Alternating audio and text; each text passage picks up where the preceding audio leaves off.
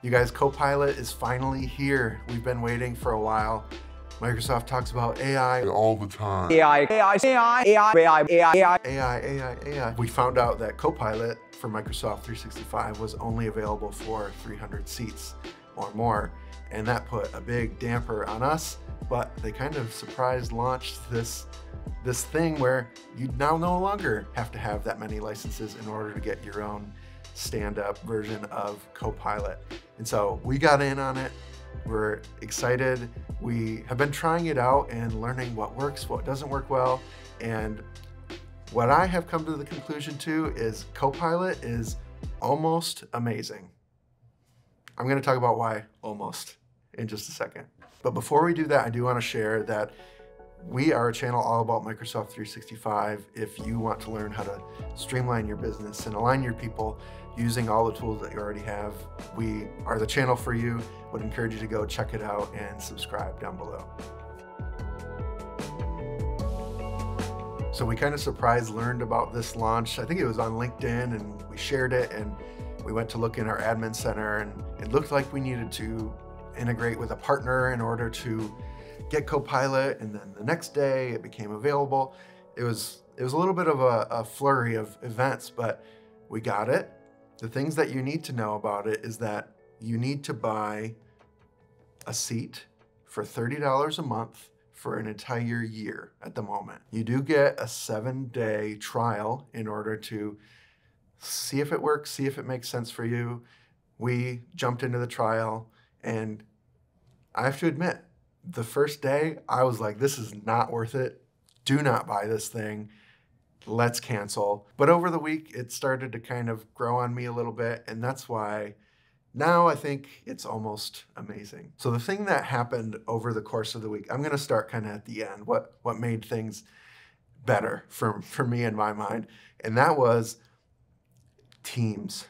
The Teams integration is almost invaluable. It allows you to just flip a switch at the beginning of a meeting, say start the transcript, tell Copilot to start listening, and it's there the whole meeting. It's listening, it's remembering what's said, and it's keeping track in its AI brain of all the different things that go on in the meeting. And so the most helpful thing that we have come to understand is we need to take a lot less detailed notes because Copilot's just listening and it's keeping track. Now I can go into a Teams meeting, there's a little chat window that pops open, and I can say, give me a recap of the meeting, or did we resolve the thing with Benjamin? Was it clear? Did we tell him exactly what needed to be done? And it'll answer it for you. Or another really helpful one is, give me the action items that came out of this meeting. For anyone that sends recaps of meetings to everyone that was in the meeting, this is a game changer because it just does it, and it's actually pretty good. Truthfully, that feature alone is the thing that says we need to get it for all of our people because it makes meetings that much better. I know there's going to be questions around like privacy and security of, is Copilot always listening and things like that, but we're comfortable enough with it that we're saying, yes, this is the winner for us. It's all the other tools that Microsoft has started to integrate Copilot with, which is where some of my frustrations started to come from. So Microsoft has been pitching this AI thing for a while, hard, and they have sort of been pitching it as this supercharge your workday kind of integration with all the tools, something that is so deep in your tools that it is just going to do things for you and think ahead and just know about all the context about your workday and just come alongside you and be your co-pilot. When I came to actually start using the tools though, I learned that it's not quite at that like metal foundation of the tool that it's integrated in. It's a little bit different than that. And so I want to walk you through kind of how I discovered this so that you can know how to use these tools yourself.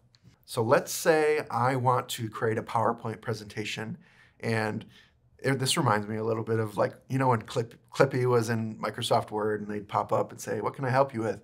This is very much the same kind of thing, just 20 years later.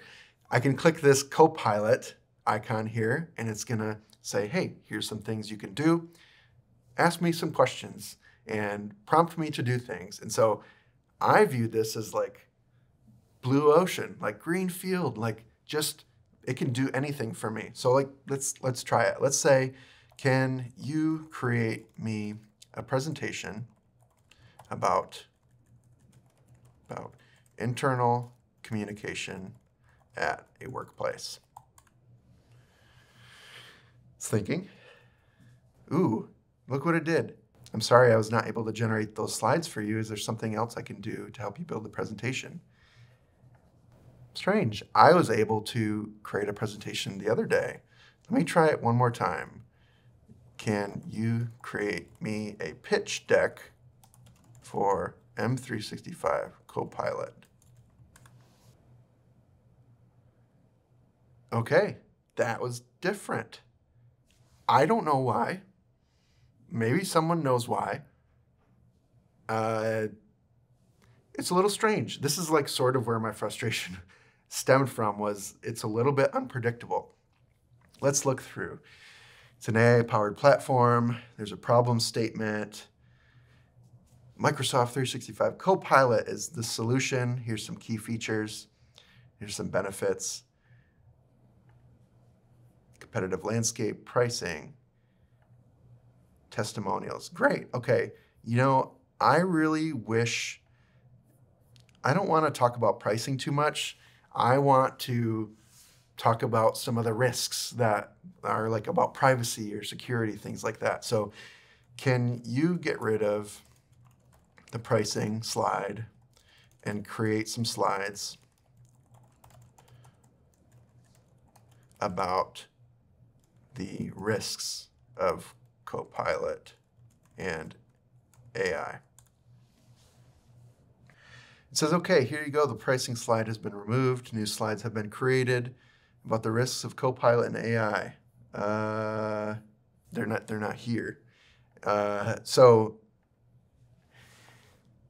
I think I've shown, this frustrated me, you guys. This is what said, I've been had. This is a bad sale. We should not keep up with this. The thing that I need to keep in mind here is that this is brand new. It's not integrated at that base level. It's actually integrated a different way, which I'm going to show you here in a second. But I had to sort of encounter these things on my own, and it was a poor experience for me. I hope they can make it a little bit better before other people start hitting these same walls. So this is not to badmouth Copilot. I recognize that this is going to be super impactful on the workplace, but I need this onboarding, this experience to be a little bit better, to not scare people off from these cool tools and what they could be. So it didn't remove the slide. I'm gonna get rid of that. What I found is that there's two different ways that you can work with Copilot in here. It says, ask questions and work with this presentation. So the ask questions part is, you should think about this if you've used ChatGPT.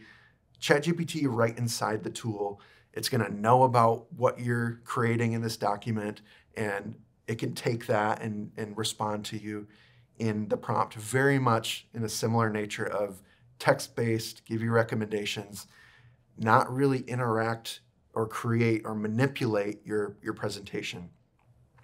And so I needed to think of that as one way that I could interact with it. The other way that actually manipulates the presentation is a little bit more controlled. And that's where a lot of my misunderstanding came from, which was, it's not built at this base level.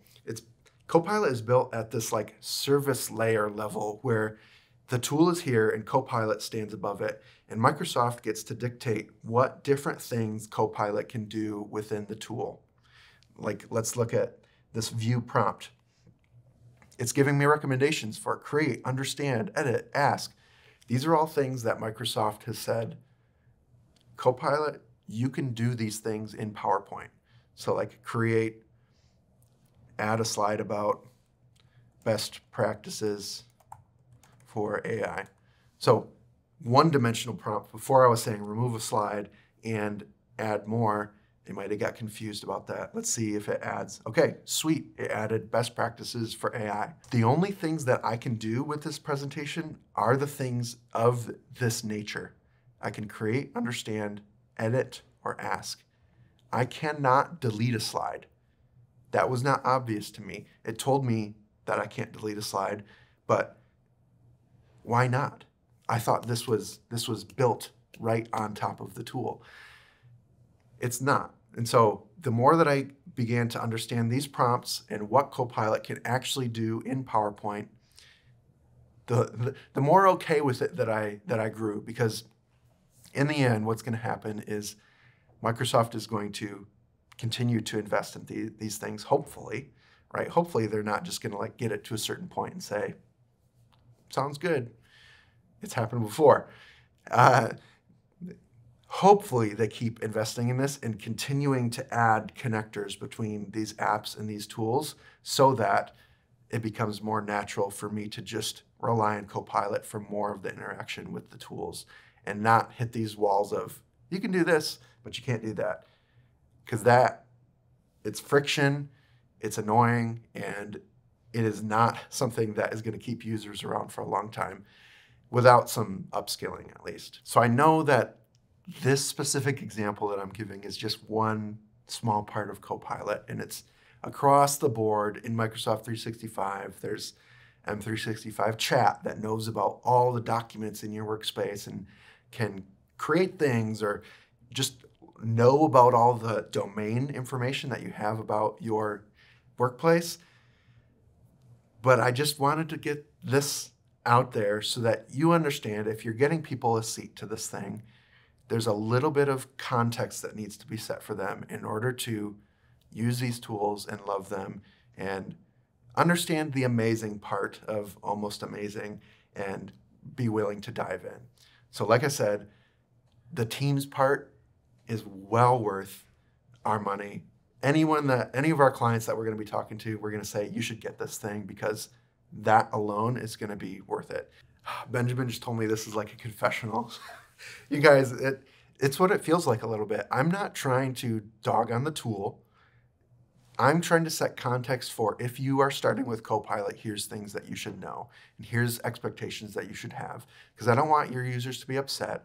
I want them to come into this journey, be prepared, and be willing to accept the fact that it's an evolving thing that will grow over time. There might be some hitches, and be confident that it's going to get better over time so that they keep trying. And so hopefully that message is kind of woven throughout this thing. It came around for us. The Teams integration made me feel a lot better about the subscription. It's incredibly useful.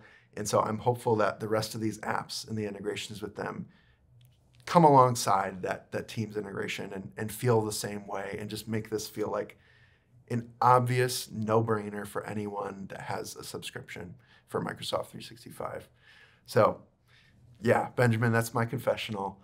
I'm interested to know what you think about Copilot. Do you have a seat to it already? What are some valuable ways that you've been using it?